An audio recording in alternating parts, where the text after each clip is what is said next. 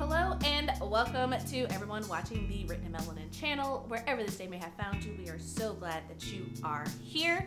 Today, you guys, this is a spoiler conversation with Bethany C, Morrow, and of course I'm here with LaCase Marie Cousineau, and we are going to get into the nitty-gritty details of A Song Below Water. At the time of this recording, it comes out on June 2nd of 2020, but when you guys see it, it'll be in the far future after it has been released. So go buy it, read it, enjoy this conversation. That being said, this conversation is going to be full of spoilers, so if you have not read the book, then proceed with caution. If you don't care about spoilers, then good on you. Fantastic. All right, so ladies, let us get into this. And just so you guys know who are watching this in the future, we were just literally talking to Bethany. So there's also an interview on the live stream that's not full of spoilers, and we were just talking to her about her character Altruism and the protest scene in A Song Below Water. And obviously we can't recreate the conversation, but you guys, I love, okay, I'm gonna take a moment and I want to gush about you, because when I read your book, I was just like, I love how it's light, because it obviously is about Tavia and Effie and about them just being high school girls trying to find their place in the world and depending on each other and just like living life, right? But then there are also these moments, and I think I told LaCase because we read it together, and I was just like, there are just moments where it's just like really heavy, and I'm just like, I love it, and at the same time it's just like, that's kind of how life is. Like, you're just going, yes, that's our life. And right. I think you said it was like a Thanksgiving dinner. Like, you were just so full. It's like, you're there and you're reading it and you're like, oh my gosh, this is amazing. This is great. You've been looking forward to it. You sit down, you stuff your face, you're happy, and then your auntie comes out and she's carrying a whole ass pie, and you're like,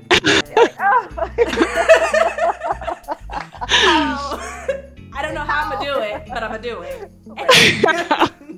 Yeah, we both had to like take a minute after we read. We're like, whew. Yeah, like I'm still marinating with it. Like, there's so much in it, and it's so good. And the reason why I'm excited to talk about it with you right now, because this will be my first spoiler-filled conversation. Yes! So I haven't actually been able to like talk about the book yet, because obviously when we are recording this in the past, we are from the past, the book hasn't come out yet. So all of my interviews have been very much on theme or on like just the overview of what's happening, but you can't like really talk about it. So yes, I'm excited. Yeah. Let's do it. So first of all, let's just start at the beginning, right? These characters. Mm-hmm. Tavia. I know that you said in the nicer interview that she's named after Octavia Butler. So it's not Tavia. It's not Tavia, it's Tavia. To be fair, I'm pretty sure I read it as Tavia the entire time. I think when we talked about it, high five.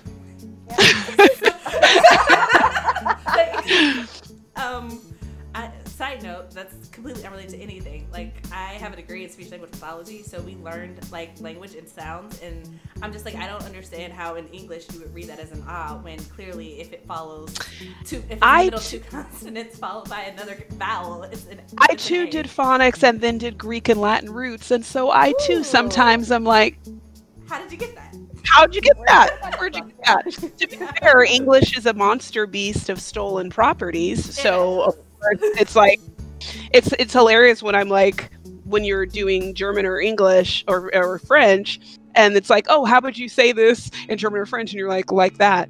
We literally just took it and then we just pronounced it differently. It's still, you got it. We just changed the way you pronounce it. Yeah, we did. So that being said, Tavia is obviously pronounced Tavia, and then Effie, and then with those names you also have names like Naima, and then Priam, and then Altruism, and then Mama Portland, because it's in Portland. Very West Coast. Yes, very West Coast. And I'm like, okay, she gets it. But I was like, maybe it's just a me thing, because I'm not West Coast. I've never even been to the West Coast. I'm very much East Coast. Are you serious? 100%. I am from North I've never Carolina, been. East Coast, Okay. and then relocated to Texas. So I'm not even like Oh wow. Southern Midwest. I've never seen. It's like on my bucket list to go to the Pacific Ocean because I hung out on the Atlantic Ocean a lot. Yeah. But I want to go to the Pacific Ocean so that before I die, I can say I've put my feet on both sides in both oceans. I don't know why. It's dumb. Whatever. No, it isn't. It's those are our two. Those are our two oceans. So you have to. So, I just want to know like where the names come from, but apparently it's a West Coast thing. So that is. Well, I mean, in terms of like, it's it's a caricaturization. If I could just make up a word, because as soon as I knew it was going to happen in Portland, Portland is known for being so ridiculously, insufferably hipster that of course you named your daughter Altruism. It's also known, and I don't know if it's in this book, I'm pretty sure, right? There's at some point, just randomly, there's a news reporter, and her name is Tamantha, but she's a white woman, and they're like, if she was a black woman, that'd be ghetto. But since it's Portland, so you have a lot of like Keisha, you have like a lot of white girls walking around with names like Keisha and stuff in Portland, and like, and you're like, it's so funny because if we did that, right? When we do that, it's like, oh, it's a ghetto queen, and it's like, but you guys, okay. But then names like Priam and stuff, I was like, I'm just trying to think of isn't Priam the king of Troy? Because is it? Yeah, I think the king's name is Priam, right? So I was just like, what's something like that's part of known mythology, but that's obscure enough for a hipster to be like, I'm gonna use that. So yeah, it's very, very true to West Coast culture how they're named. You guys should watch Portlandia. They capture that so well. Spending as much time in Portland as I have, I literally have to watch that show in like bite-sized servings because my skin will peel right off. Like I will break out in hives. It's so crunch. Like it's so cringy. I'm like, this is so true. But I tell my sister all the time, like, the first time I go out again, like downtown or something, or like, I don't know, to the Pearl District or something, when we're in Portland, the first time I go, the next time I go to Portland, the thing that always stands out to me is actually just this like smug look that people have. So there was one time where like, I think we were going to, where were we going? We were going to Powell's or something, and we were because we're walking across the street. I'm like describing this like that'll make you know it better. So like we're crossing the street coming up to Powell's, and this guy has these like handlebar mustache, and he's wearing suspenders, and of course his pants are high waters, and he's wearing these like boots with them and these like striped socks. No, like boots, like if you were actually going to like pan for gold or something. Oh, I hate it. But he's walking across the street, and he literally is like, always like, I look so good. I was like, I stopped in the middle of the street. I was like, Jennifer, I will burn it to the ground. Like, what is? He was so proud of himself. I know I'm gonna offend people who live in Portland. Obviously, my sister's whole family is in Portland, and they are not like this. But Jennifer, earmuffs right now. If you're listening to this, earmuffs right now. My sister is a lot more hipster than she thinks she is. Like you're maybe hipster light in Portland. But outside. We're trying to go find some place to eat. She's gonna be so mad at this. We're going to find some place to eat, and she's like, "Oh, what are their vegan options?" And I'm like, "Okay, I love her. I know, right? I understand." And it's like, and obviously, the place that I wanted her to go did say they had vegan options because it's Portland, or just like gluten-free and vegan and something else. Obviously, some people actually have needs. Some people actually like need that for a reason. I'm just saying it's the most Portland question. Like, of course, if we're going out to eat, you're going to ask that follow-up question. I love that I only slightly refer to the eating habits of the Phillips family just because Effie's like, sometimes I want gluten. I love that. She's like, I love them, but like sometimes I actually want gluten. So. Oh, I love that West Coast solidarity. Yeah. Something that has always confused me, kind of a side note, is how like when something is vegan, gluten-free, and all these other options, I'm like, if it's vegan, isn't it necessarily kind of all these other things? I don't know if that's the case for gluten, but I do know that if you go into the grocery store, and this is in California too, if you go into the grocery store, they will proudly affirm that something is gluten-free that doesn't have gluten by nature. Yes, like a banana.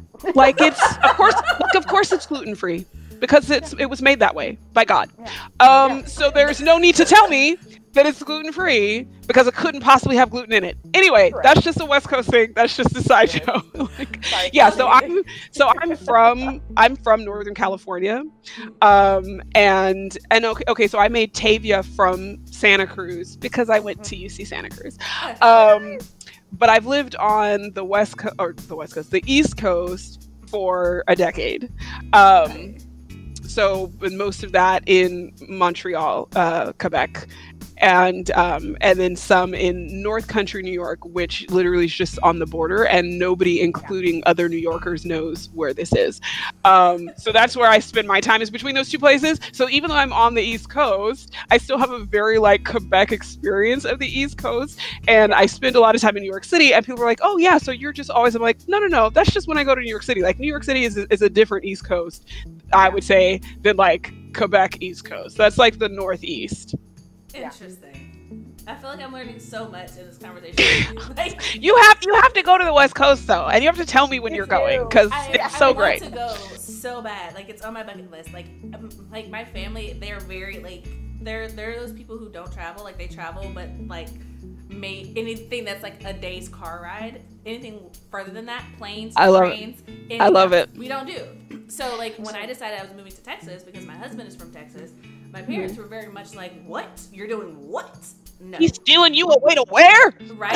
I was being kidnapped against my will, even though it was 100% my idea. They just accepted that as we've been here for 5 years. They just accepted that like a couple of months ago. So I want to go to California. Just haven't had the opportunity yet. I want to go to New York. Never been to New York. I want to go to like Seattle, Washington. I want to go just because I hear it's somewhat interesting. We need to do this. I want to go so many places. There are so many. There are. Well, I want to go to North Carolina, and I'm literally writing a book that's like set on Roanoke Island, and I'm like, I really, it's so much research and it's so good. Oh my gosh, I love doing the research, but I'm like, I would really love to go, although I would probably be really upset, seeing as all of that land was reparationed back to its original owners, who were slave owners. So that's cool. So North Carolina is still technically the very much the South. So like be prepared for that. But right. I thought it was cool when you mentioned it because I'm like, oh, I'm from North Carolina. I know exactly where you're talking about. Yeah. So I love it. I'm excited for it. I can't wait to see what it's going to be about. But your opinion specifically, I will be really interested in as somebody who's a present day North Carolinian. What do you guys call yourselves? Carolinians? Carolinians? Okay. Yeah. Carolinians. But keep in mind that North and South Carolina are very different, and I'm not going to say we don't get along, but that's something that non-North South Carolina people... I know that because my dad's mom is people from South Carolina. Yeah. South Carolina people are different. Okay. I know because my dad Well, but they're Gullah Geechee, so it's like... they're Gullah Geechee? So however far back, because my dad's mom, my maternal grandmother, my paternal grandmother, can I please word?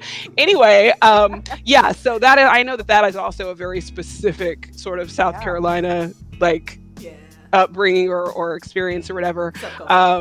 Yeah, well, definitely, but they weren't, she by that time they were mainlanders, but it's just, you don't ever stop talking about it, obviously. So, but I know that that's like a completely different. North and South Carolina are completely different.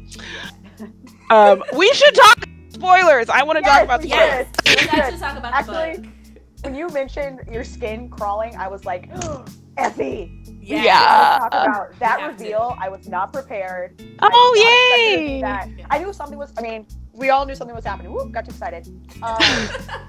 But when it was what it was, Yeah. Miss Thing. Okay, I love it because I was like, of course, everybody's going to know this the entire time because of her. Now, here's the thing with language. One of the things that you have control over as an author is how you describe things. Like for my first book, Mem, I don't use the word clone ever in the book because I didn't want it marketed as a book about clones. And, and so you can change the narrative sometimes based on how specific your lexicon in the book is.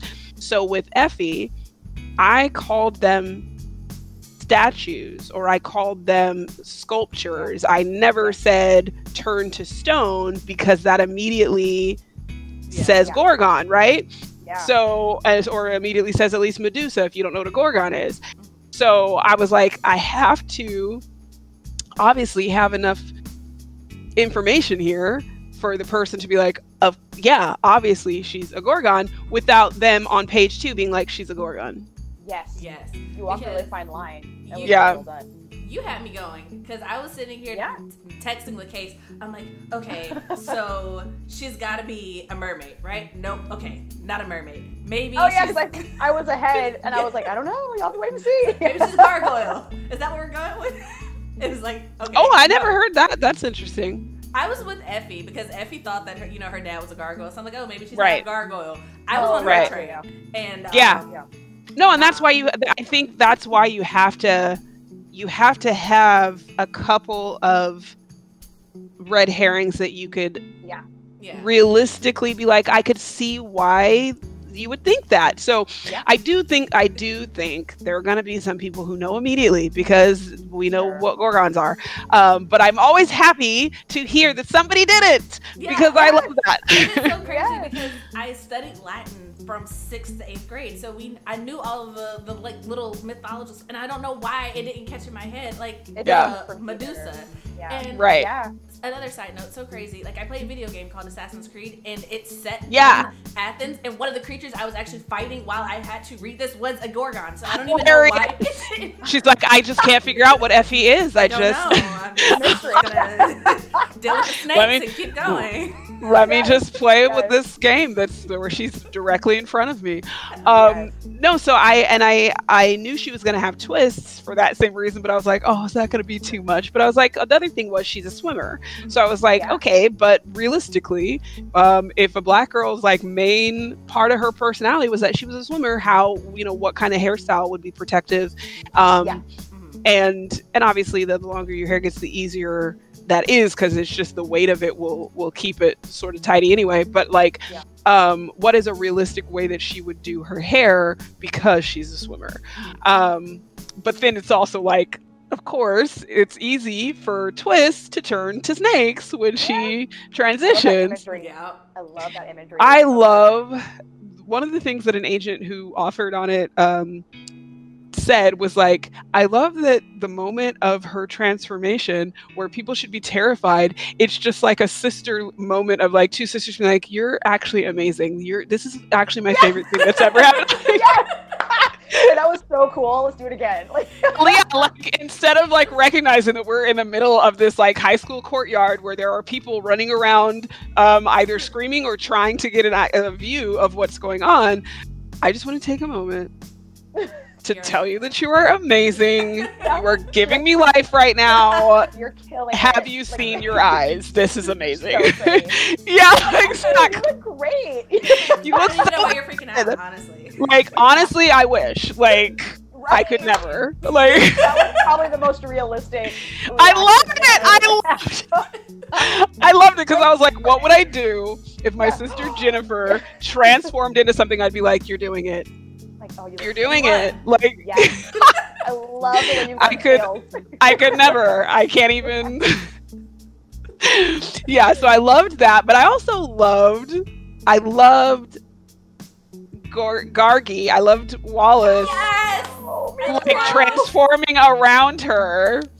I loved that. Yes, and then me it making too. sense why he keeps saying, do you want me to protect you? Like, can you please give me the go-ahead to Yes. turn into a gargoyle? Yes. It's like, I got What this. another reveal. What another reveal. I mean, the fact that he was always there in the pool clothes. Yeah. Um, I love the fact that he love it. only ever wore that outfit. I know! She was like, tracks. Yeah. This makes sense. I loved when love he Wallace. was like, when they were at the tent and he's just casually there, kind of naked and just kind of awkward and right. just produces 'Cause- clothes out of Yeah. nowhere. Tavia's like, oh. 'Cause I'm like, okay, so he wouldn't have immediately, because he's a gargoyle by nature. He's Yeah. not human, right? He's not like a human who became something else. He's by nature, he's a gargoyle. So I'm like, yeah, he would transform, and he would maybe know enough to like, oh, I guess I should cover this. But you wouldn't think, can you put some clothes on? Like, what are you? Like, you need to actually produce some clothing, please. And then I love how Tavia's awkward and Effie's just like staring at him like, wait, what's happening? I was Like, I love how looking she's for just it. like boldly just like, yep, that's him. Like, all right. Right? And there it is. So good. Okay, one of my favorite scenes before obviously that Wallace is Gargi is when he takes them. It's the scene right after the protest when Yes! he takes them to the I nature love it. preserve. And he's just I casually love listening to it. the gossip about him. Yes, I love it. But I also love the fact that, like, because I didn't want there to be any sort of love triangle, but I wanted Tavia to have like a special connection so that this isn't like a somebody being left out sort of thing when the reveal actually happens. And so I love the fact that Effie is like, do y'all know each other? Like, why are you talking to this stone behemoth this way? And she's like, come down here. Like, come down, let me get on your back. I loved writing that scene also because it was like, how can I what would he realistically do in terms of trying to protect them from what just happened? Which, okay, so we know what he's protecting them from at the protest, yes? Mm-hmm. Yeah. Which is... The coloring and... No. The police are starting to move in, aren't they? Uh-oh. No. We missed Or it. no. Oh, okay, tell us. Tavia is about to use her voice to... No. But Gargi's not her protector, right? He's Effie's protector. Effie was gonna stone everybody. No, her father dad showed was up. there. Her dad! Father showed up. There was there. That's why the people were running when But that's why why. he's wavy when she looks on the television That's and right. she sees Yes. that people are blurred, but he's not blurred, he's wavy. So she's like, something is standing between him and the camera. That's why he took them away. Thank you. Oh my God. enlightenment. Like, I'm not digging deep enough apparently. No, so I was like, because here's the thing, it has to look like a reasonable reason for him to take her if you think he's Tavia's guardian. Yes. But then when you find out that he's Effie's guardian, okay, that can't be why he took them. Because that has no bearing on his, she wasn't in any danger from that, basically. Tavia was, but Effie wasn't. So the reason he has to take them is because her father shows up. And when her father shows up, she starts to turn. Can we talk about her dad? Because I have so many questions that I want to kind of bombard you with. But I want to shake all the parents. Yes! I want to shake them all. Yes. Like, Tavia's dad, first of all, like, I love you, I love your book, but Tavia's dad can go jump in a dumpster and catch fire. I don't like him. He's just a horrible parent who treats their daughter like that. But here's the thing that I've told people, like, because somebody was like, oh, I love the way that you, like, respectfully show, and I was like, oh, I wasn't being respectful. He's 100% wrong. This is respectability politics, and respectability politics kills.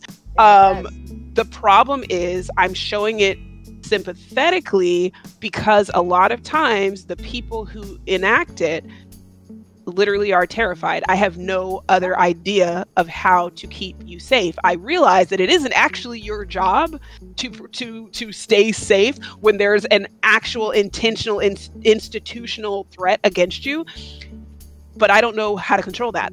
I don't know how to control that thing. So I'm going to try to control my behavior. And that's what we're talking about when we say like, okay, how am I both the victim of it, but also in control of it? I'm not.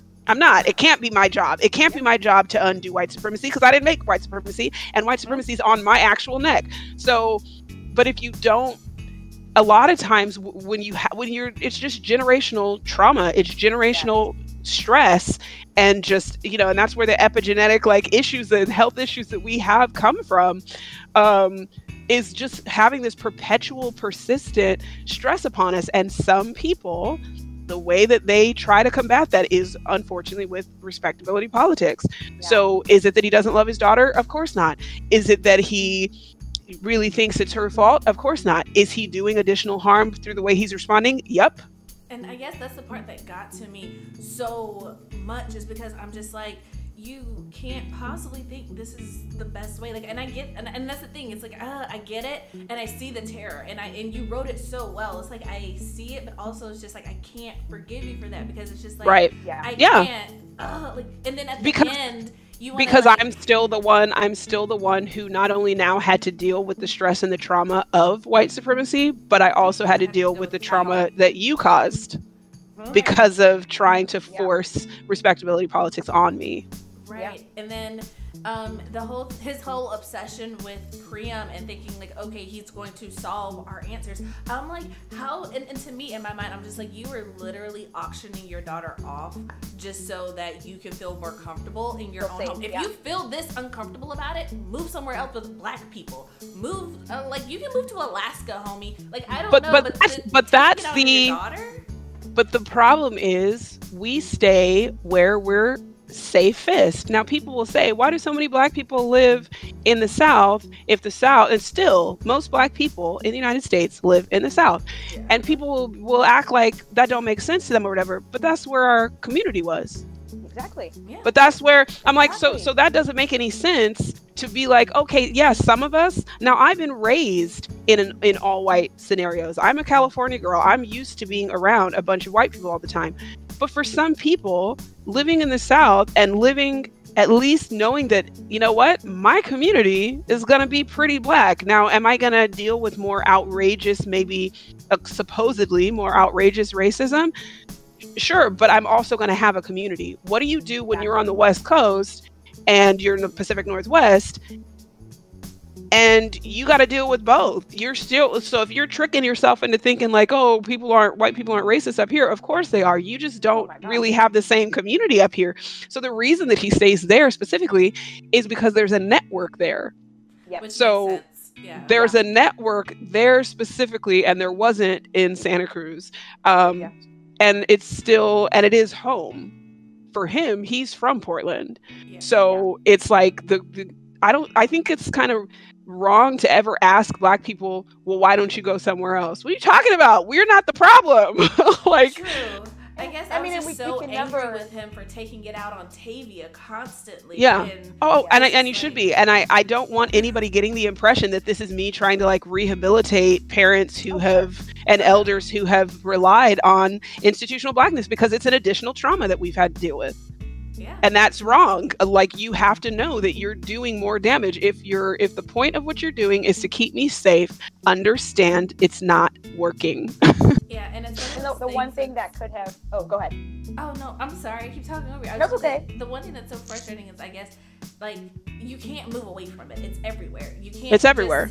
Wish it away, and I know that, and it's just like, but while reading it, that's like immediately where your mind jumps to, and it's just like, that's not the answer. The answer is you have to get rid of the problem, and you can't just get rid of the problem, because the problem is everywhere, and it's multi-generational, it's institutionalized. And I was gonna say, he thought the problem was her, and it's not her, and I thought it was so interesting that in trying to protect Tavia, cutting her off from her grandmother, cutting her off from that generational wealth of knowledge, he put her in more danger, right? And exacerbated the problem, and that's what, like, just connecting with her grandmother could have saved them all that trouble. Oh, absolutely. It's like, we can be our own worst enemies. Well, and she literally, they also, in order to keep from telling that she was a siren, they told a story about her that in itself is a huge trauma. Yeah. that told people that she did something at this really young age that might fit with, unfortunately, the trauma that we have seen and the tragedies we have seen, but that's not what she was trying to do. And it sort of stole her autonomy in forcing that story on her, because nobody asked her permission for them to say that she tried to harm herself or end her life, because she was trying to quote unquote harm herself, but it was literally just to get rid of the voice. So that in itself is like, and there's also the story of passing in this book, obviously, because she adopts a disability that she doesn't actually have. And I think that there's a nuance that I wanted to deal with here that people who don't have passing in their family history maybe don't understand. It's not appropriation, it's passing. Those are two completely separate things.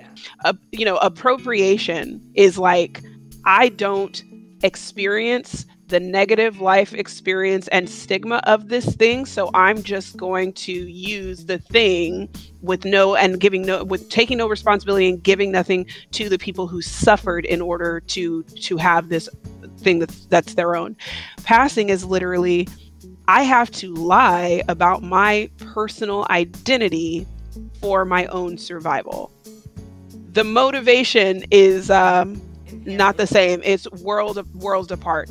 So my concern was that people would be like, well, this is really wrong, because what about, people with disabilities or disabled people who are like, well, why did you use this? It's literally demonstrating, showing somebody adopting something because what they are is unacceptable.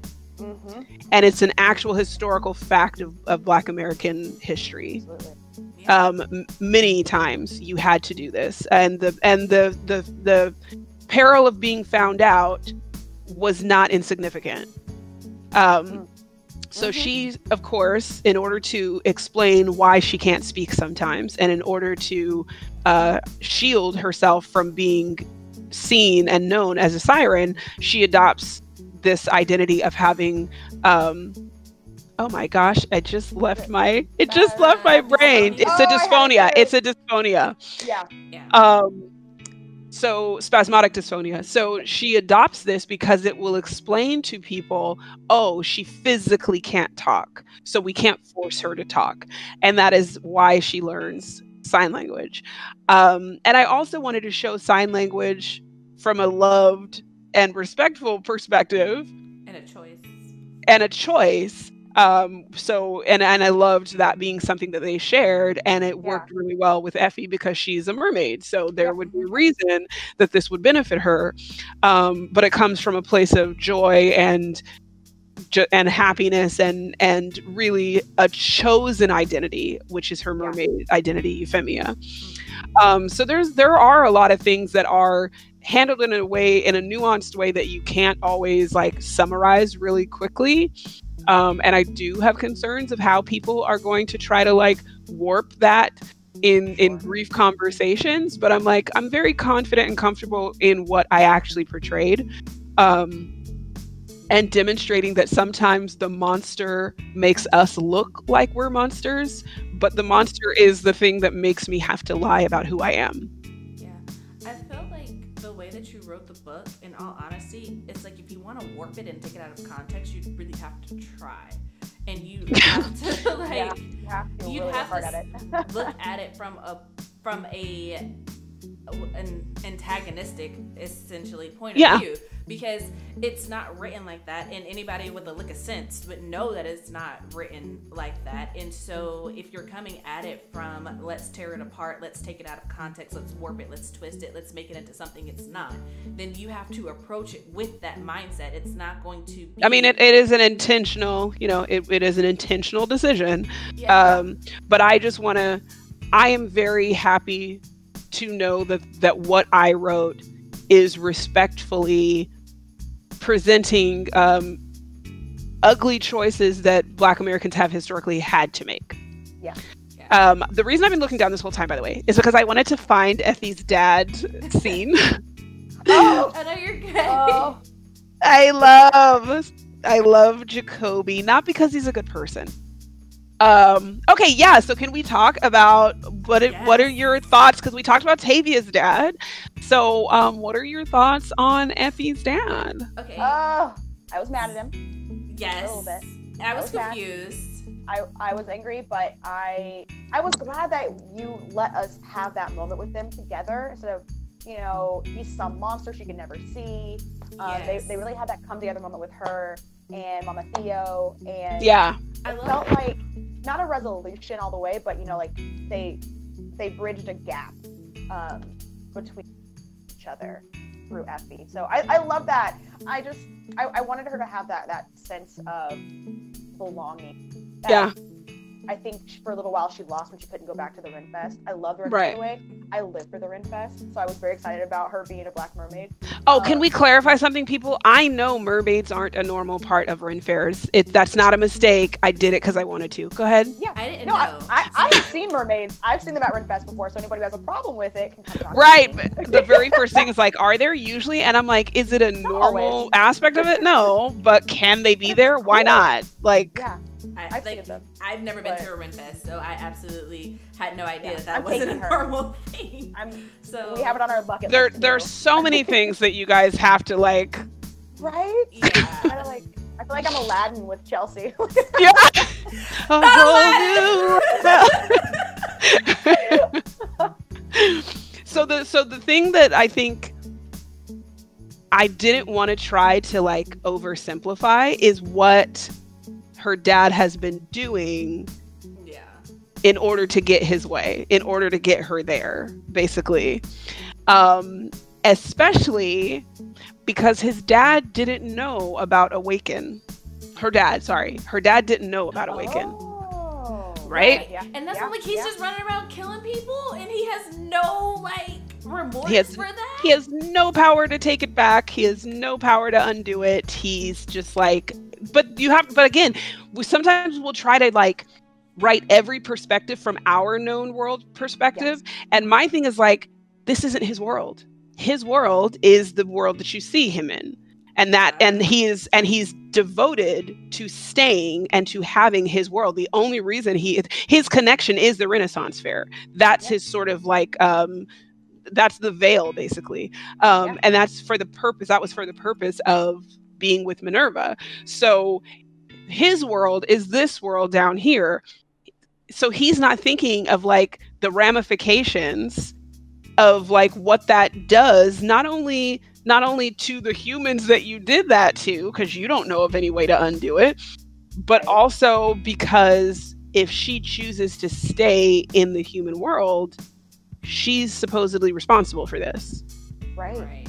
So like, the parallel between the two dads, it's just like, it's my way, no matter what it does. Well, and it's very much like and here's the thing, I'm a daddy's girl, and this is my lived experience is not daddies being like these daddies, but daddies being like, this is my baby. Yeah. I'm gonna have like, this is my child, I'm gonna have my child. And that's what Jacoby is like. He's like, this is my child. I want her here with me. And now she's getting further and further away. I'm going to do whatever I have to do to get her to my world. And from a parental perspective, like, of course that makes sense, particularly because he lost the love of his life. And then instead of getting more time with his daughter or near his daughter, he got less because Mama Theo was the person that she ended up living with, and she hadn't turned yet. So like, from his So is it permanent? Like she has to make a choice of how she's living, or is it like she can go back and forth between the two? She doesn't. Where we leave the book, she doesn't know how to do it or undo it. Okay. So the reason, like, she still needed Tavia in order to turn her, and then she just sort of turned back at some point and didn't know how.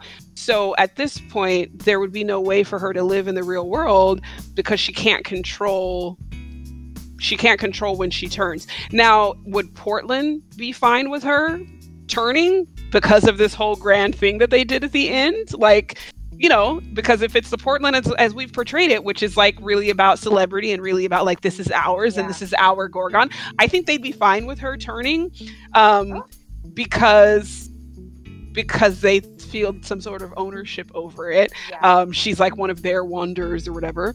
Weird. Yeah, that whole right. Keep Portland weird. So I think that what Tavia expects is that she's going to come home because now it's okay that you're a Gorgon.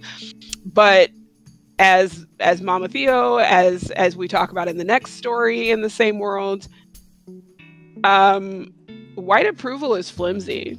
That's what I was thinking at the end with the whole stone children being loved. Like, I could see in that moment the parents being so overjoyed their children are right. But eventually you got to deal with the fact that you stole about a decade from my child. So the way I wanted to show that is when the girl says, or somebody says, her younger brother, who I guess is her older brother now, to really express that, like, time went on without these kids.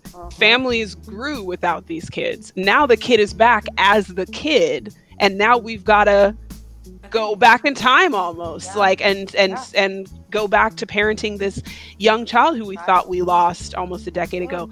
So yeah, I think that approval's going to wear off at some point. Definitely. Because losing a kid can like tear a family apart. So like kids who had two parents might not have two parents anymore. They might have could have died. Lives are devastated, period. Like there's no happy ending. There's a relief that they got their children back, but there's no happy ending because this time is gone. Like this child, it was frozen in time. And also the fact that Effie wasn't. So seeing them moving around again, and it's just like, okay, they're 9. They're going back to like the 3rd grade. Exactly. And Effie and is you're still 17.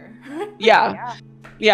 So I think that and now that she knows what she is, and also seeing her dad as problematic as what he did in the human world is, I think that she is wise enough to be like, they're not going to forgive this, like not long term. And even if they do right now, it's better to be loved from afar than to take the risk of that grace running out abruptly, because they figured out a way to call her and dampen siren power. So do you want to be around long enough for them to figure out how to do that to you? Like, also, I can't wait for the next book. Can we get the next one? I also want to know why like Effie decided to come with her, because in so many ways Tavia could have awoken the kids without Effie being there, and it would have just still been blamed on the sprites. And I don't know that it would have been the whole thing with Effie running around. Sorry. Yeah. So Effie is seen on camera doing something. So they already know that it's not sprites. But the other thing is, like, she still could have awoken them without Effie showing up. But Effie would have to live with that for the rest of her life. She needs to see this too. Like, she needs to see this undone, because she's been living the entire time like she's a curse that can't be, all of this damage is just, as soon as she realizes that this is her, it's like, I'm a monster. And I think that it's really important for her sister to be able to give her that, to say that you're not a monster, you did not know, you couldn't control this, but I also can undo it for you. Like I can set them free. I think of it as setting her free too, which is sort of why she ripples out of her water mirage stage, because she's overwhelmed, like to see that these children are alive again. And these were her friends. These were like her close friends at the time. So I think that was really important for her to be there. Yeah, it felt like a nice piece of closure. Obviously it's not always going to be okay. They still have to, like we said, they have to go to the real world. But I like that scene where they are like, Effie, it's fine. Yeah, because the kids are like, we were just in the middle of a game. Yeah, like, what's going on? Right. Kids so kids. Yeah, I think that is going to be it would be hard. And actually, I'm trying to think because I know we're allowed to spoil this book. I'm trying to think of what I can say about the next book, but just to say there is a mention of those kids in the next book. I'm glad to hear that, because I'm so curious about all the entirety of the world that you've created. Like, what's gonna happen with Wallace now that, you know, Effie is back in the tent and he's not allowed in the tent anymore, and, you know, what's gonna happen with Tavia now that she's outed, you know, herself as a siren and she's trying to be an activist. What's gonna happen with her and her dad now that, I don't know, maybe they're on speaking terms now that Effie isn't there? Like, in some ways I feel like Effie was like this buffer where he felt like he could talk to Effie and he couldn't talk to Tavia, and right. I feel like now that, you know, she's grown and he has sort of seen that he can't just hide her anymore, mostly because of her actions, I'm hoping that they can mend this rift, because I'm a daddy's girl too, and so it's like one of those things where it's just like not being able to talk to your dad, to me that seems just like the worst thing, right? Like ever. how do you how do you cope with that? And that's why I think him treating her like that just hit me so hard. I'm like, my dad would never. Like, how can you do this? Yeah. Yes. Well, I will say the second book is not about the same characters. Fair enough. Okay. But it's in the same world. But it is in the same world. Yes. Okay. So there is, the lead character in the I can't say second book because it's not like a second book, but in the next book is someone from this book. But it's not Effie or Tavia. Is it Naima? I was just gonna say that. I hope she's still stoned. Oh, she pissed me off. I wanted to fight her so bad. Like, part of me, when I read with the part towards the end when she's like, look, I'm trying to be reasonable with you, just get rid of the video. She's like, oh yeah, I'm done, but it was a live stream, so joke's on you. And she was like, Tavia is just like, you know what, stoner, and she's just like, whoa, wait a second, and then she's like stoned. And I'm just like, oh, that's so cool. But then also, before she could use Awaken, like, she really was cool with this girl just like dying right then and there. She also, because if we're gonna talk about the nuance of people, not only did she not know about Awaken when she did that, she also compelled Effie to do that. Yeah. So it's just like, you told somebody else to literally, like, your sister to kill somebody. But you literally did what sirens are. What everybody fears. Everybody fears. Yeah. Oh. There's so much to it. She kind of had a comment. See, that's the thing, is like how, like, do we forgive this because we feel like she deserved it, but then why does this black girl uniquely deserve it? For me, the next book is very much about, everybody says that we're ready for an angry black girl. Everybody says we're ready for a black girl who is completely unapologetically herself and blah blah. And I'm like, we'll see. Are we? We will see, because Naima is pissed. Oh, that girl. But I like the depth of her character, because she's still, like, that scene in the pool where one of the other girls asked Effie, like, why is your hair so long? And Naima's like, don't ask her that. Right. The thing is, she is still a black girl, and she's in the network.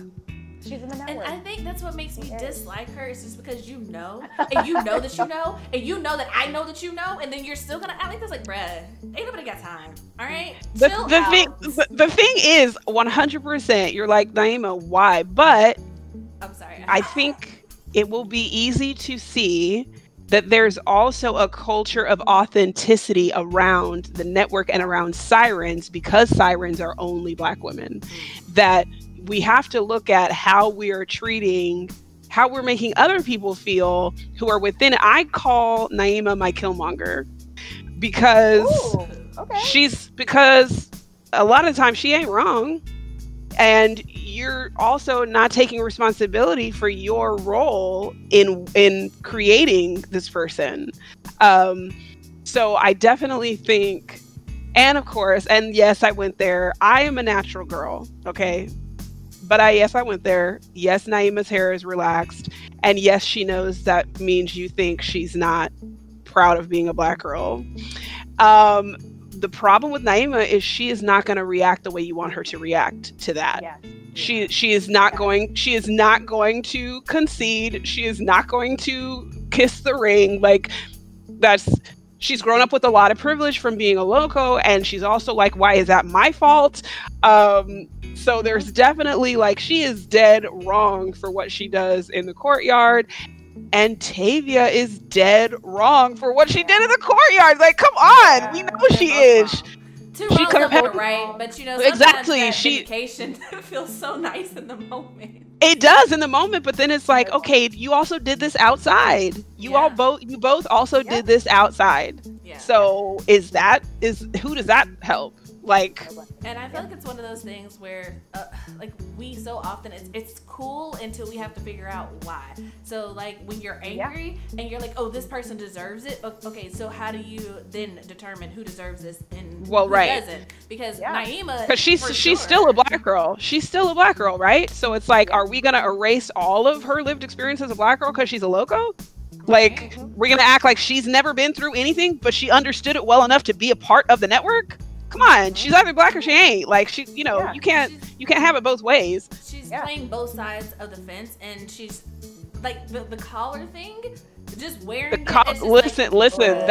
There is no defense. There is no defense, and I'm not trying to give her a defense. But I also find it interesting. I didn't have to try to give Tavia a defense for what she does at the end of the book. Everybody just came up with one for her because she's the sympathetic black girl. It was like, oh no, I know, but I really understood. You did. You understood her compelling her sister against her will to stone a black girl she didn't know she could unstone? Not understood, but in that moment, because it's told from her perspective, you feel her anger, and that's mostly because you're a good writer. Yes, but when you sit down and think about it outside of it, it's but that's my thing with, and what I like to challenge with literature, period, and particularly the way that we read as Westerners. We believe and trust, or we're inclined to, whoever's telling the story. We know that that's a problem. We know that that is unfair based on what we determine history is. We believe whoever is telling the story, even if our lived experience says, don't do that. That's like directly against your self-interest. So I'm like, okay, what happens when, yes, this is the right sympathetic black girl. This is the black girl you're supposed to sympathize with. But I'm going to have you watch her do something that is completely indefensible. And I know you're going to come up with a defense for her that you wouldn't. And here's the problem. If that was going to extend to black women as a whole, then okay, you're breeding empathy for black women. But we know that's not why readers are doing it. You're doing it because she's the protagonist. And I know that because then you take a character that I've shown you is on this person's side, whether they interpersonally like each other or not. I've shown you that she is working to protect this person. And because she's not the main black girl, people have no problem hating Naima.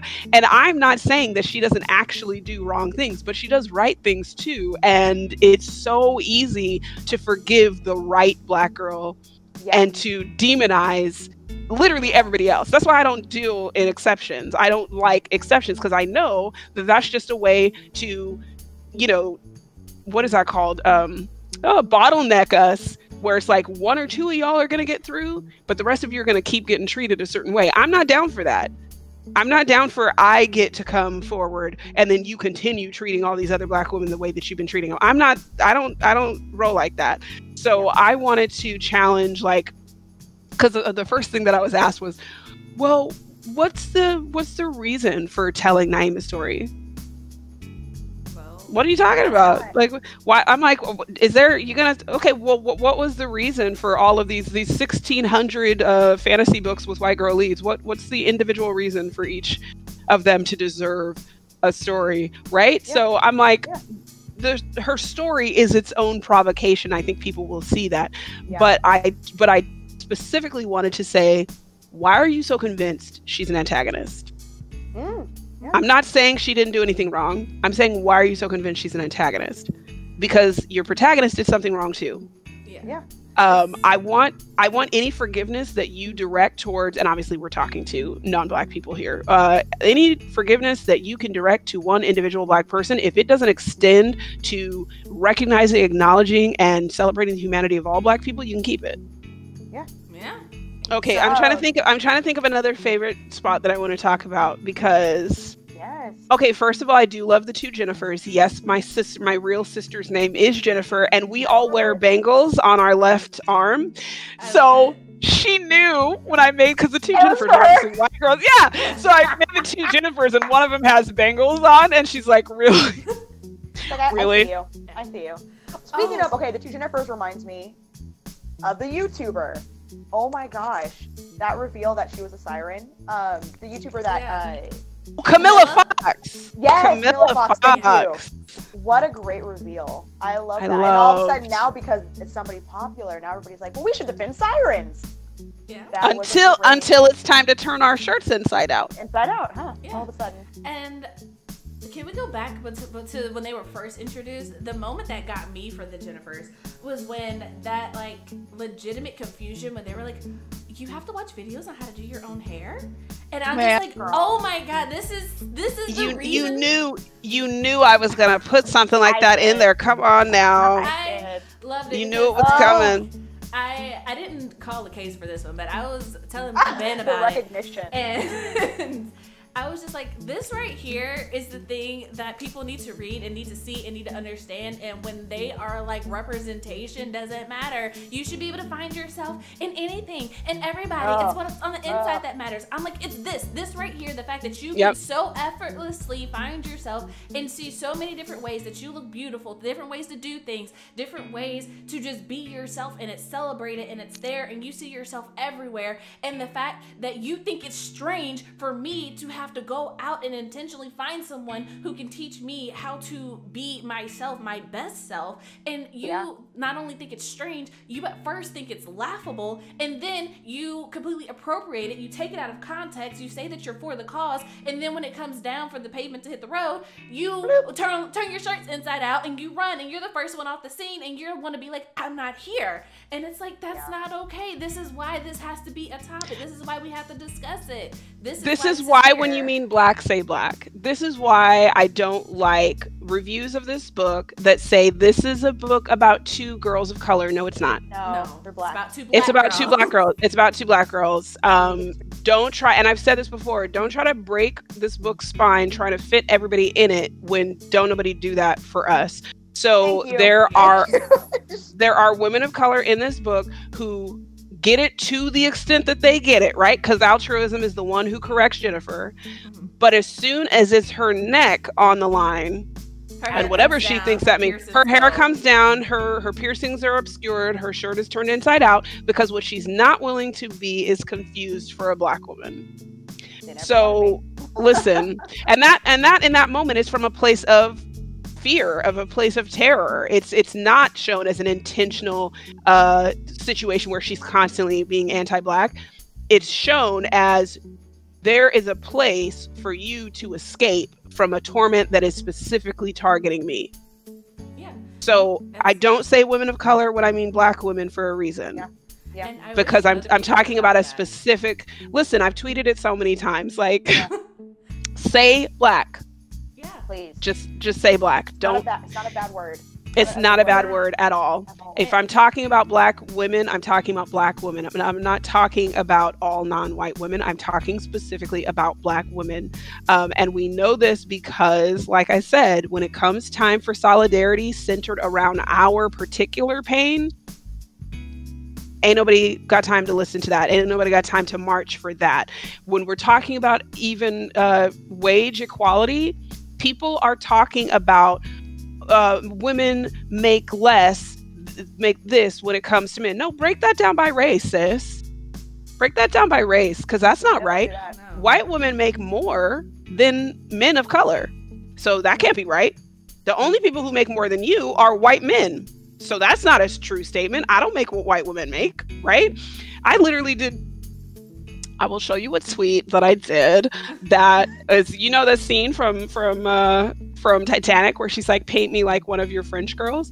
So I took that and took that meme and said, pay me like one of your white girls. Because listen, because let's not pretend that we don't have to break this, even within gender. We got to break this down by race because our experience is different. Absolutely. Wildly different. And indigenous women, you can't talk about indigenous women and what they deal with by talking about what women deal with. Like, what are you doing? Don't act like you're brand new. These are very, very specific and targeted experiences and offenses. So I wanted to demonstrate somebody who she had a connection with doing what always happens and showing that and her awakening. So she awakens altruism. Yeah. And that for altruism is, and I don't know if everybody will see it, but she stops because she gets it now. Like her awakening is like, what did you just do? Yep. And that fear and that running stops because she's like, wait a minute, this is right. Like, why was I doing this? So your true, and that to me is meant to say her true desire is to be an ally. But like I said before we started recording, I'm not interested in allies. I'm interested in accomplices. So in this situation, if altruism was really an accomplice, she should be standing directly next to the siren. Because if you're not, then you're not marching with me. You're not marching for me. You're not concerned about my humanity. You're not concerned about my equality. You're concerned about keeping a safe distance while you say all the right things. But I don't need you. I don't need you to say stuff. Yeah, I don't need you to say stuff. I need you to show up. Yeah. And when she awakens, that's what she does. She stands there with her. Yeah. It's really great. I love it. That actually reminds me of oh, sorry, go ahead, Chelsea. We're gonna keep talking over each other. It's just we're too excited. I was gonna say that I love the nuance of it, but you go. Yeah. The teacher. You know, that cool teacher. Monroe? Not Mr. Monroe. You're talking about Miss Fish. Homegirl. Miss Yeah. Fish. Mad for Effie. But that's so real. Tavia, but it that's is so real, though. That's what they do. And I think one of my agent, it was either my agent or my editors, like just margin notes was like, cut her. As in like with a knife, not from the story. Yes. Like, it was just so upset. And I was like, but this is real. Real. And the thing is, like, being in IB, all of, my high school experience, I was actually probably more likely to run into a teacher like Miss Fish because they think that they're really getting down to the nitty gritty. And you're like, you're not. Yeah, it's like you're not at all. When you're the only black person in a class and a person of authority who does not look like you feels like they are the authority, they will say whatever they want and absolutely unaware of your existence, your presence, or even the way that you're looking at them or the way that they're making you feel, because they are so convinced that they are right and it's the only way that it could possibly be, because there is no way that their history could be wrong. What they've been taught is inaccurate, that what they know is false, and because you are not in a place of authority, because you're not in a place to say I know better, even if you do, they continue on spouting idiocy like fountains in a park. It's just recycled nonsense. But the wonderful thing is, if you ever had me in your class or in university, because so many times in sociology, I was like, no, I'm gonna stop you right there. I'm gonna go ahead and stop you right there. Yes, this is UC Santa Cruz. Yes, there are like 100 students in here. I'm gonna stop you right there, because what you say right now is gonna be treated like gospel. And it's completely biased and ridiculous what you just said. But I'm sorry, I just have to read something from the Miss Fish scene. Oh my God. Because this was so fun to write. Okay, so I've heard you kids saying "speak siren" in these halls, Miss Fisher was saying, even though she absolutely had not. It's one of those things attributed to teenagers that nary a real life teen would say, but the truth didn't matter as much as being extra, so she kept going. I get it. I totally get it. We should all speak like sirens. Use our voices to make a difference, because all of them matter. Oh, go ahead. Caught it. You know we caught it. All voices matter. All voices, as long as they're not from Black women. As long as what we mean is my voice matters as a white person. Once again, whiteness being inherently exclusionary always assumes that anybody else talking about themselves are saying it to the exclusion of others. And the funny thing is, like, how can you subjugate and like oppress people, and then at the same time be jealous of them and be like, no, but I want to have that experience too. I'm like, you don't get to be the victor and the victim. Please calm down. Like, what? You want to be the shooter and the dead man? I don't understand. But they never want to be the dead man. That's the weird part. They're never like, why aren't we getting shot by police? Right? I'm sorry. I loved Miss Fisher. That was so great. Oh gosh, that was a great scene. And just the way that she was like, well, but did the siren? But you know what I love about your book and your writing in general is just the fact that even when it's meant to be what it's meant to be, like Miss Fish is irritating and you don't like her because she's not meant to be liked, because she is meant to invoke these. Because she's doing exactly what you think she's doing. Yes. And Yes. it's so good. And I remember even like when Case and I were talking off screen before we recorded anything, we were just like, it's so well written, it's so good. Like, how though? Like, but why? Like, I don't understand, because it's there. And like, I want that to be the blurb. The blurb on my next book is how the why. like, how? Why? Like Chelsea slapped the case. Okay, y'all see him doing this, right? Like, Oh, he's the really audacity. trying me today. The audacity. I do not know what is.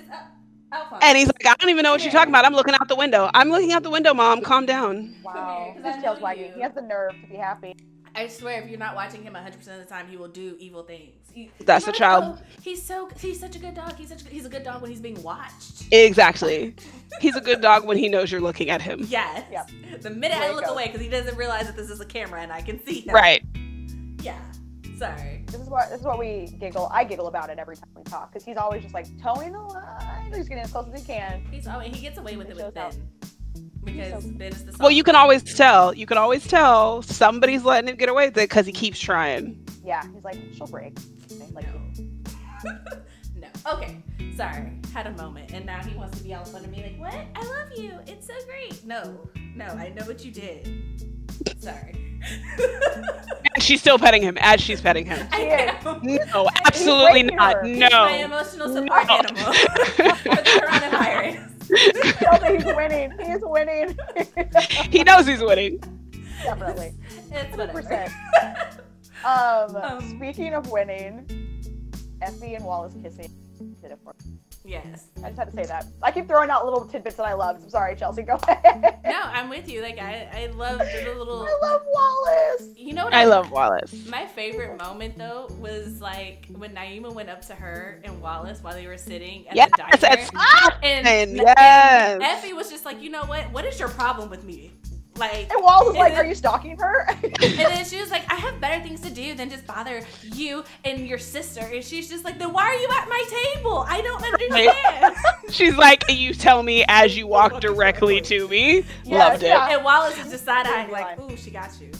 I love that Effie is so proud of herself for thinking of it in the moment, though. Yes. Because she's like, usually that would have come to me later tonight in bed. I'm super proud of myself because I thought of it on the spot. Like, high five. Yes. Yes. Yeah. It was a good moment. I live for that moment because I love how Wallace is so like Team Effie even before you know why. Yes, He's Team exactly. Effie. He's just sitting there like, I have no interest in you. Like Naima's at the pool trying to flirt with him. He's just like, not interested. And then at the diner, he's just like, why are you here? Like, bruh, nobody asked you. Nobody invited you to this party. Can I point something else out that Naima doesn't get credit for? And yes, I am definitely very much about Naima right now because hers is the last story I wrote. But we know she's with Priam now, right? Why is she obsessed Oh with- gosh. Yeah. Okay, but we know that she's quietly with Priam right now, right? Right. So if she was a mean girl and if she was like who she's supposed to be, wouldn't she have been rubbing that in Tavia's face from the beginning? Because she's been with him the whole time. Yeah. I feel like Makes you wonder, doesn't it? I have my theories. Obviously, you're the author, so they could all Wait, be look, wrong. she can't get credit for nothing. Go ahead. Only because girls in high school are just mean, and I'm just like, there's no way. But when I read it, I was just thinking like, Oh, I thought it, like, and this could be so wrong. I'm just like, Priam is blonde and Naima is a dark-skinned local girl. I thought that's why they were keeping it quiet, not necessarily because it had anything to do with Tavia. Because later she's just like, because he's a loco too. He's a loco too, though. Yes, but I didn't know if it was one of those things where it's just like, but she's still a black girl. And, but he was with Tavia. But he was with Tavia. Know that though? Yeah. They went to the football game together. They were hanging out with his Aloco friends. Oh, fair enough. Yeah. No, she just wasn't rubbing it in old girl's face for some reason. Huh. I guess that disproves my theory right there. Naima just can't get credit for anything. But the only reason I thought that it wasn't intentional was because she was just when Naima, not Naima. Why am I mixing up their names? When Naima and Tavia met up in the shipyard or whatever, she was like, "Oh yeah, I didn't ask your permission," and she was literally rubbing it in her face at that moment, and I was just like, "Why?" Yeah, because she thought Tavia had come to tell her she wanted Priam back. Yeah. That's what Naima thought she had called her out there for, which in itself would be a slap in the face, because it's like, you knew I was going to show up because I'm in the network, even though it's like butt crack of dawn in the morning. So you called me out here to try to get your ex-boyfriend back when you know that I'm with him? Like, come on. That's what Naima thought was going on there. Listen, here's the thing. Naima would be like, and I certainly don't need your pity. She would like, get out of my face. She'd be like, how dare you?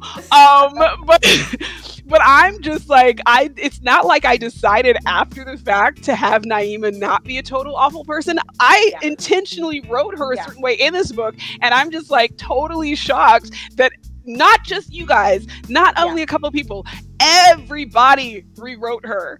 And I'm like, listen, we are not trained to like more than one black girl at a time. I'm just saying. That is such a good point. Like you know, though, like one and done, or like you were saying, the right type of black girl. It's got to be a black girl who like hates herself. I've noticed. Like that's what we're talking about. So Naima is the wrong kind of black girl because she is not lacking in self-confidence at all. She loves herself. Naima loves her some Naima. So I think that she inherently is the wrong kind of black girl. And also when she gets upset, if she feels that it's valid, which she has valid reason, she's like, okay, I'm unapologetically, you are on my shit list now. So, I hope I can say that on your channel. I'm sorry. Yeah, you're fine.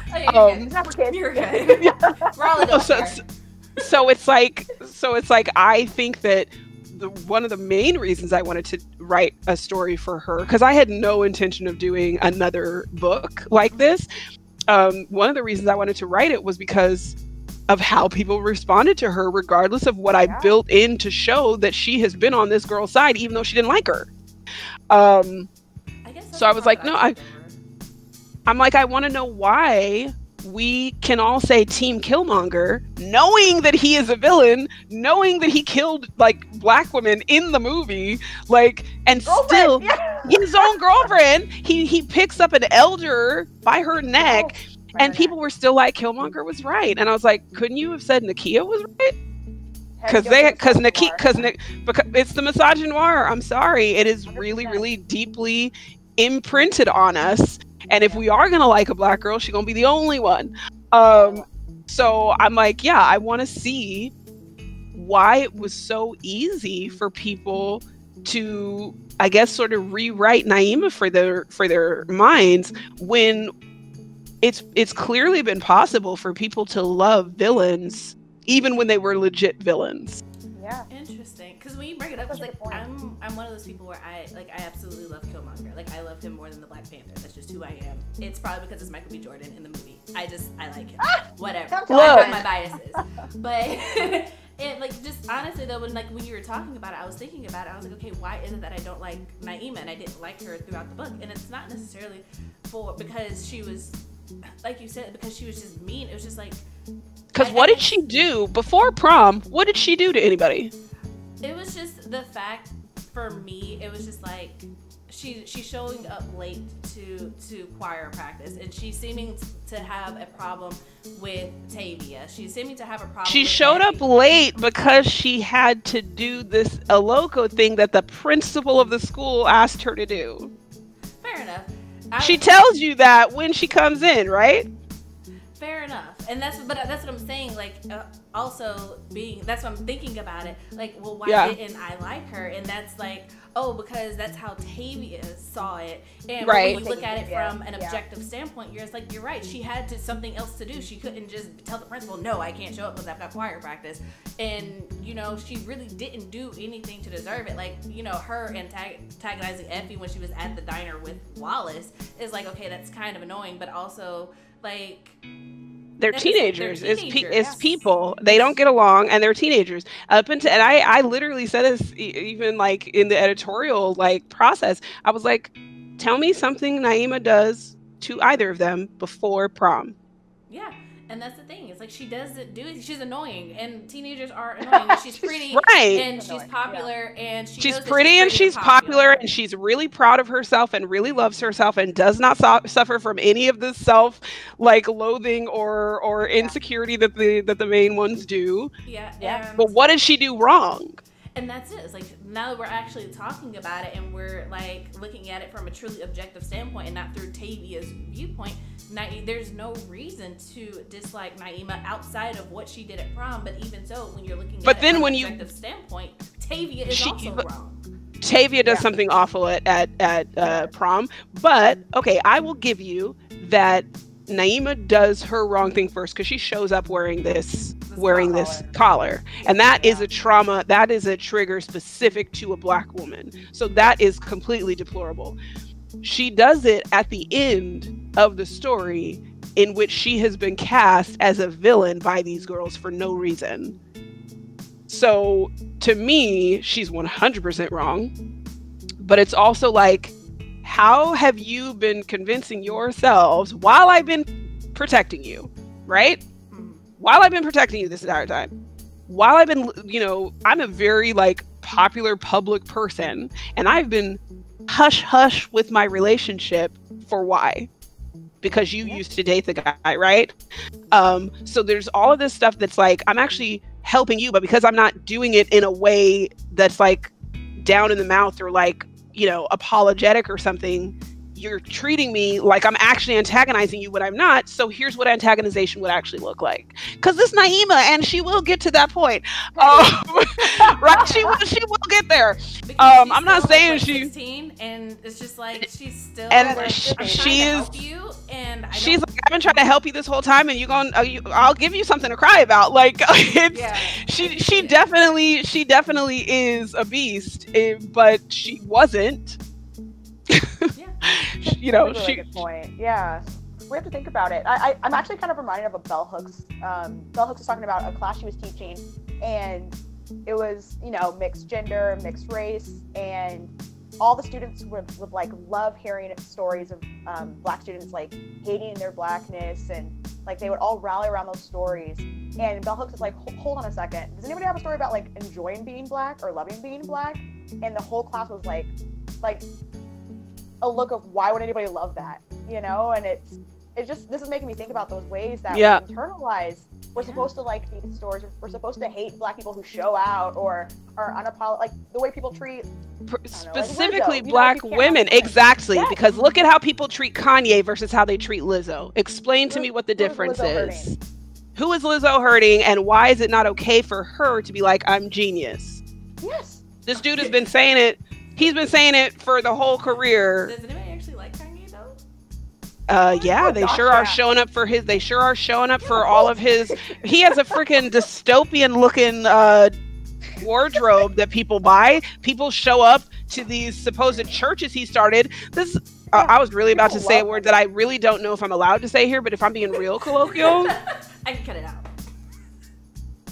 This, you know what, is over here having church services. I'm supposed to trust your theology? What are we doing? People are showing up for these things. Yes, people love Kanye. People love because a man, it's like he's a tortured, misunderstood artist. Yes. And I love his hustle and I love his self-confidence. But then Lizzo is supposed to be doing something wrong because she's like, I'm fire. Yeah. Can you play the flute? I can't. Can you play the flute? She raps. Listen. She's dancing. She's doing it all. Writing her own she's doing her, and she's proud of who she is, and she is clearly confident. But Black girls are taught, don't be fast, and don't be loud, and don't be mad, and don't be cocky. And don't bring attention to yourself. And look, there's no place for us to be confident and unapologetic at the same time. People are okay with you being confident as long as they get to see you bleed a little bit. Amen. So if you are going to be super duper confident, I want to hear about a time. I want you to really get vulnerable, and I want to hear about a time that you actually hated yourself. Naima doesn't have one. I love that for her, and I want that for me. I love it. And she doesn't have one. She doesn't have one. Imagine what this world would be if none of us had that. I would just. I'm gonna be honest, because I don't autobiographically write, but I would be lying if I said Naima isn't the character I have most related to. I feel it. You're right for homegirl, but I like that though. But I think we need to write for girls like that. And I think because I was told, and listen, my daddy was probably the only one who was like, "You're doing it. You're doing it." I'm serious, because everybody else would be like, "Oh, you're talking to me." I remember in 5th grade, I loved Mrs. Juton. She was like my favorite teacher at the time. And then I look back and remember that my nickname was Babbling Bethany. What? And I'm trying to think of how often I would have had to talk to be called Babbling Bethany in a GATE program with 90-something% white boys. So you're telling me that I talked more than these white boys who never raised their hands, but I had a nickname. It's so crazy because like when I sit here and I talk to you and I like take the moment to actually sit and think on my thoughts and why I'm thinking that way, and that metacognition skill that I mentioned earlier, it's just like you really have to check yourself and you really have to think about it and put it into perspective and run it through like not just one filter but like 8 and really be like, okay, but why? Okay, but why? So okay, but why? Right. Know? And I'm like, if we have to do that, do you understand how much everybody else needs to read these stories? Like, I was like, I am writing to Black girls because Black girls deserve to see themselves. When I get messages from Black girls who are like, you just described my hair routine in a book that so many people are going to read. This is girls have told me that they have cried over that. And at first I'm like, I can't compute that because I'm the author. I can't compute like you caring enough about what I wrote. But when I think about the fact that the reason I wrote it is because I never saw it. I'm like, what would it have been like to read somebody say your hair isn't bad because you're Black, your hair is damaged because you're doing and using products that were made for someone else. Yes. That is your hair is thirsty. Your hair is brittle because it's thirsty. It's not because you're Black. There's not so I put that intentionally in the work, and yet I'm still so overwhelmed when people respond to it, when Black girls respond to it like, oh my gosh, you said this in writing. And so I don't have to say it today because you said it. And if they yes, that's who I'm writing it to. But like I said, I'm about literacy, right? So we're literate in white Americanness. I need for them to get literate in our work so that if you feel uncomfortable, just sit with it, just own it. That's part of not being centered and having the expectation of always being centered. So I'm like, if we have to use this metacognition to filter through and purge ourselves and excavate all of this stuff, imagine who actually needs to read and comprehend and ingest these stories. Yeah. And I guess it's one of those things where I have so many thoughts and they're in diverging paths right now, because I'm just sitting here and I'm thinking, like, you know, people often, I don't understand this narrative of how, like, people like to spin that, you know, Black children aren't as smart, or they're, literally, like, they're just not as smart as the other kids. And I'm just like, no, the difference is, in a lot of ways, like, while you're sitting here, like, literally learning one culture, we're sitting over here having to learn two. Like, we have to learn how to be versed in yours, but also be versed in ours and have some and that comes ourselves. And for Black Americans, that genuinely comes as second nature. The real issue is you're sitting here doing math, and statistically we're sitting here doing math and generational trauma and processing that our mom works multiple jobs and might not be home when we get there, and also that I don't know if I have lunch money today, and also that when I get home I have to watch one of my siblings or something so my parents can work, and also so you get to go to school and just be a student, and you're just at school. Yeah. The difference isn't eugenics, beloved. The difference is you are carrying one plate, and we are from birth expected to carry and expertly navigate. You know, but we're supposed to carry and juggle all of these things that adults, including things that adults would be thinking about, and do it at the same time, and do it while being abused. Because some of the worst abuses that Black children go through are in school systems. Oh yeah. Mm-hmm. So, and then, like I said, to have biases that will increase your chances of being punished and taken out of regular classes. I was in special classes all of my life, and I got a nickname that made it sound like I was disruptively talkative, even though I have no memory of being disruptive. Because if I was disruptive, you would have probably sent me to the principal's office, or I would have gotten in trouble, or you'd call my parents. But what you did instead was give me a public nickname so that the whole class could tell me to shut up whenever they felt like it, because Bethany's talking too much. So you're trying to program not only me to erase me and quiet me and shrink me, you're giving everybody here permission to do it. We got to deal with that at school too. And that's a non-violent one, right? Yeah. So that's me being the smart kid. That's me being in special classes, and that happened to me. For an entire year, other kids, white boys, called me Babbling Bethany constantly because the teacher did it. So she gave them permission to do it. Yeah. And it's just, like I said, my thoughts are going in like 8 million directions. I feel like I have so much sight to just sit and think on. But also going back to what you said about, you know, getting those messages from Black girls who read your books. I was literally sitting here this morning before I got on with the case, before I did anything, about, you know, like what my next book was going to be, because we just finished yours. And I was just like, I want more Black girl fantasy, but it's just like so much fantasy is they're not Black girls in them. If they are, they're very minor characters. And I'm like, you know, and I thought about it because I saw a video on YouTube and they were recommending books, and I think one of them was like The Six of Crows or something like that. I can't remember. And it's just like, not to take away from those authors, because not taking away from the skill, the talent, the effort, the hard work, the journey, none of it.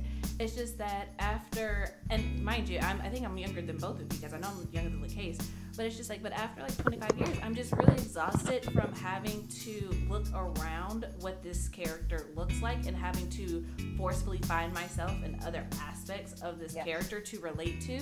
You have to read Legendborn. You're from North Carolina. You're a Black girl from North Carolina. You want to read a fantasy about a Black girl from North Carolina?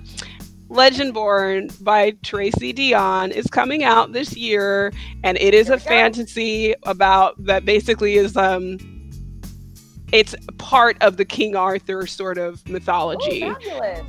So, but it takes place, but it also takes place in North Carolina, and the main character is a Black girl. So I would absolutely, so I've read the beginning of the book, and she's supposed to be sending me a physical copy someday, maybe, because I have such a hard time with reading online, or like reading on a device or something.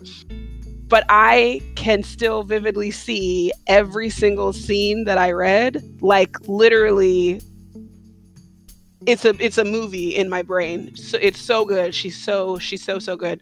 But you have to read that Legendborn by Tracy Dion. Okay. That's specifically for you. You have to read it. I will definitely read it. I was just, like I said, I was just thinking that it's nice to read books like the ones that you wrote. The receipt. I have A Blade So Black. I haven't read it yet. Yes. But I want to read it. And it's just like the books that I haven't read. I have read The Bells, and I've been reading things like Dread Nation, and just being able to, as an adult, for like pretty much the first time, read books with characters who look like me, so I don't have to look around.